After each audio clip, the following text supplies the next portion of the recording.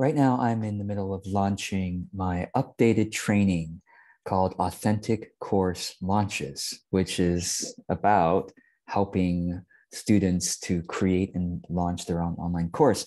And I want to just give you an overview of the five key pieces to think about as you start thinking about creating and launching your own online courses, because I came to this realization that a lot of people think, okay, I'm going to create an online course. So the main decision I have to make is which tech platform should I use to deliver my courses?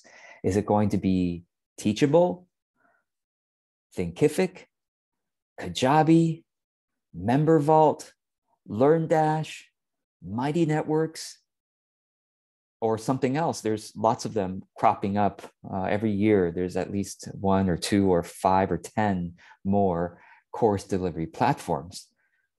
And let me just give you my experience of this. First of all, I have been creating and launching online courses since 2009.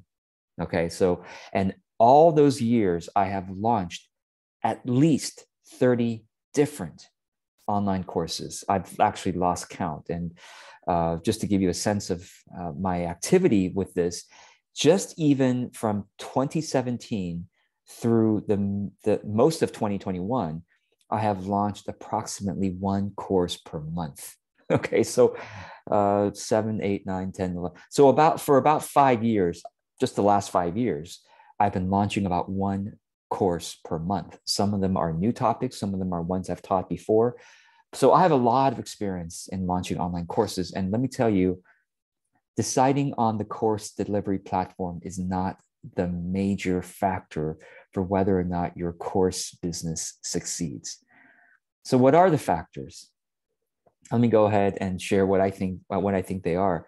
I'll just go ahead and go into the five major pieces that I promised you, just to save time here. The first major piece to think about is, how do your online courses fit in to your overall business model? I'm going to show you something on the screen. And those of you who are listening to this later and can't watch the screen, don't worry. You can click on the link in the podcast episode to be able to see this. But it's basically my business model blog post that many of you have seen before, but let me go ahead and share it on the screen right now. There it is. My simple model for authentic businesses, concentric circle. This is what I recommend that you think about before you start, launching courses on a regular basis. Do you understand that your online courses probably shouldn't be the only thing you offer? And the reason is because a lot of you are thinking, I got to provide deep transformation when people take my courses. And I think that's giving yourself way too much pressure. And it's also giving your students too much pressure. You see what I mean? Because if online course is the only thing you offer, how can you expect to provide deep transformation? That kind of stuff, deep transformation typically happens with one-on-one work, because you can customize your advice and your facilitation and your presence for the person in front of you, depending on what their situation is. That's how deep transformation is much more likely to occur. Otherwise, it might happen in group programs where you meet with a group, could be a small group or a larger group, on a regular basis for months, if not a whole year. There, some transformation is more likely to happen. Versus your online courses should be really thought of as knowledge delivery in a very structured way, for sure. And there might be some facilitated exercises during that experience, and you might facilitate that students get together with each other. But it should not be expected that you provide the kind of deep transformation. You shouldn't expect that of yourself compared to your group programs and to your one-on-one clients. Just like you wouldn't expect someone to buy your book and you say, well, every reader of my book must be deeply transformed. That's probably providing too much pressure for the reader too. Some readers, right? Just like online course students, a lot of them just buy the course because they just want to watch it while they're having dinner. You're not expect them to drop everything they're doing and they must provide the exercise. Otherwise, they cannot go to the next module. That's not how online courses are typically expected to be. So that's the first point, is understand your strategy. Where does your online course fit in the overall business model? And therefore, you can price your online course more thoughtfully as a result. Okay, the next major piece to think about is, let me go ahead and go to my notes here. The next major piece is, how do you choose topics and how do you pre-sell the course? Because the choosing of your course topics will determine whether or not students will sign up for it. Yeah, it's not it's not only how beautiful you are, okay? It's not only how charismatic you are. Even some of your best friends might not sign up, are not likely to sign up for your online course if it's not a topic that they want to engage with. It's not that they don't love you.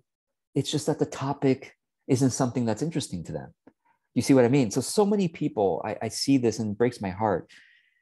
They work so hard on creating this fabulous online course. In their opinion, it's fabulous. They may have worked months on it, maybe even more than a year on it. And then they come to someone like me, a marketing person, says, George, now I've spent a whole year creating an online course. Now you got to help me sell it. I'm like, oh my gosh, I wish you came to me a year ago, because you've put the cart before the horse.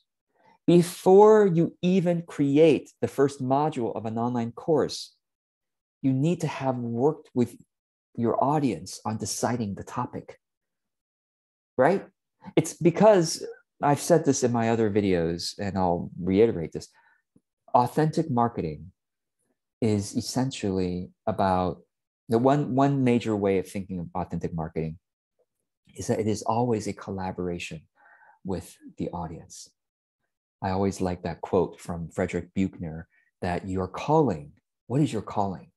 Your calling is where your great gifts, the talents, your passion, where your gifts meets the world's deep hunger.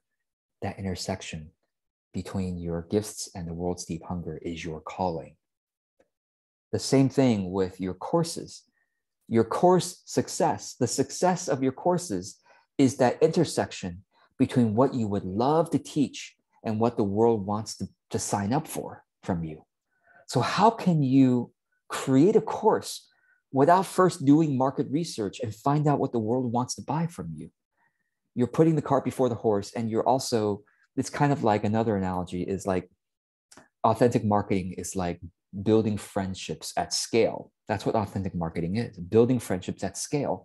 And a friendship is basically, imagine you want to go to a movie and you say, I don't care what my friends like. I want my friends to go to the movie with me, but I don't care what my friends like. I'm going to decide on the movie. I'm going to decide on the time in the movie, the genre, which movie we're going to go to, and I'm just going to make my friends go with me.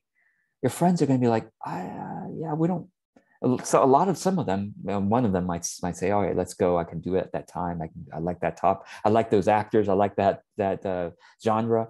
But some of your friends like, yeah, I don't like that genre. I wish you would have asked us first so that we could decide together what movie we can go to, right? You want to have fun with your friends. Same thing with the online course. You want to have fun with your students. You want them to sign up. So you need to decide with your audience. You say, I don't have an audience, George. Of course you have an audience. Everyone has an audience. You start with your friends, your Facebook friends, your LinkedIn connections. Wherever you connect, you probably have maybe some past clients, some potential clients, people who might become clients. Everybody has an audience. It starts with your friends, people you know, your colleagues, etc. You start there, and then you branch out from there. But you decide with your audience, whatever they are in the beginning, what topics you should write out 3 topics and then post it on Facebook and say, which of these 3 topics should I teach? Which of these 3 topics most interest you? So the course decision market research process is an incredibly important process. So when I'm gonna, in my training about authentic course launches, that is an important module for market research. So anyway, so that's the second major area. The first major area was deciding your courses in the context of your business model. The second major area is learning how to do market research and choosing the course topics. And when you're doing market research, that's part of the pre-selling process. A course launch isn't, like I said, isn't you create it in your closet, you work so hard on it and you make everyone buy it. It doesn't work like that. All along the way, you're collaborating with your audience on, hey, is this topic good? Oh, hey, what about this title? Hey, now that we've chosen the title, what do you think about these 5 topics that should cover in the course? Or is there something else? You're working with your audience the whole time. So by the time it's ready for them to buy it, they've been working with you the whole time. That's the pre-selling process. So that's the second major thing, okay? The third major thing is that you need to have a marketing checklist. Now that you are ready to sell it, I mean, now that you've decided on topics, title, subtopics, and now you've chosen the price, everything, that's part of what I train people how to choose a price. But once you have chosen all that, now you're ready to actually announce it, to say, all right, I'm so excited. Here's the page where you can sign up for the course. You need a marketing checklist. Where are you going to announce every time you have a course to launch? Where do you announce it? Are you going to send emails to whom? Do you have an email list? How many emails are you going to send? So that whole process of a marketing checklist is very important, because then you reduce the stress of launches over the months and the years of you launching. Okay. So I like to launch my courses in a very light and gentle way. You've seen me do it. Probably if you follow me on social media, you've seen me launch my courses. It's a light and gentle thing. I don't give myself a lot of pressure.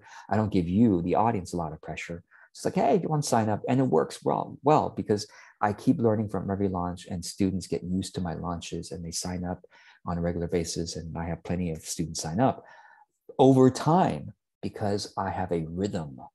I have a rhythm that my audience has gotten used to. That's why a course marketing checklist is so important. So start one today. If you're interested in creating a course, start your checklist for how you do all this. The fourth major area is actually creating the course content.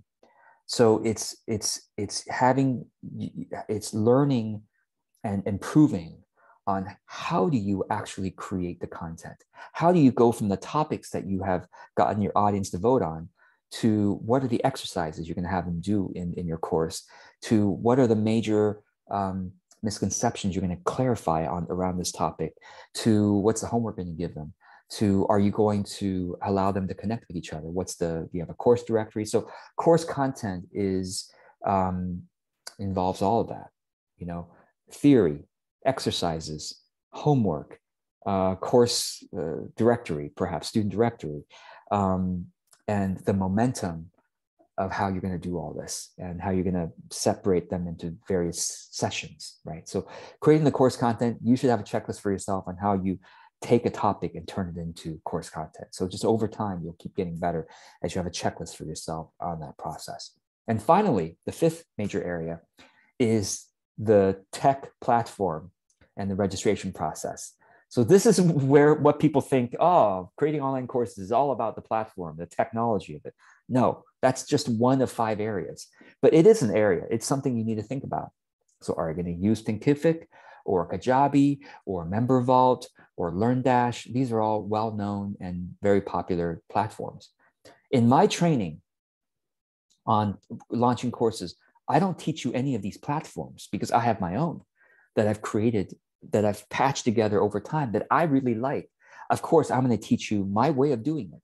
I'm not going to teach you Thinkific or Kajabi, or I'm not going to teach you how to choose among these platforms, because that decision, oh my gosh. Well, I will give you a blog post where I did some research on what my audience recommended. And the popular ones were Thinkific, Kajabi, and MemberVault. LearnDash was also popular, but people are so passionate about the platform they're choosing. So I'm not going to even go in that. Well, I'm going to show you how I do it. I connect YouTube unlisted videos with my mailing list software, with PayPal, and I stitch them all together using Zapier. I like this method better because it's more flexible, it's automated, it's streamlined. People can buy the stuff afterwards. I don't have to even think about it. It's all streamlined. So that's my preference. I'm going to show it to you in my training if you decide to join me. But anyway, these are the 5 areas. I hope this helps you to get a sense of what's all involved before you start going into creating and launching your online courses. But really, the last key I'll share with you is you need a rhythm of doing this. You can't just be expecting that your first launch is going to be the biggest launch, is going to be so successful. you are robbing yourself of the learning process that needs to happen with every launch that you do. You need to take notes and figure out, I'm going to do this a little differently next time. And if you have a rhythm, so for example, launching a course every 3 months or every 6 months, or like me, once a month, I've learned so much over the last 5 years of launching once a month. Now I can teach this stuff, of course. That, and I, even before 5 years, I was launching a lot, at least 4 times a year before that. So anyway, if you're interested, you can take my training on how to create and launch online courses. Otherwise, these are the 5 areas I recommend that you think through for yourself and create checklists for. I hope this helps, and looking forward to your comments and questions below. With any questions, I'll be able to answer briefly. But if you want to go in depth into all this, I have a whole training on this stuff. So if you're interested. All right. Anyway, either way, I wish you well. I wish you joyful productivity in your process of creating and launching courses. Take care.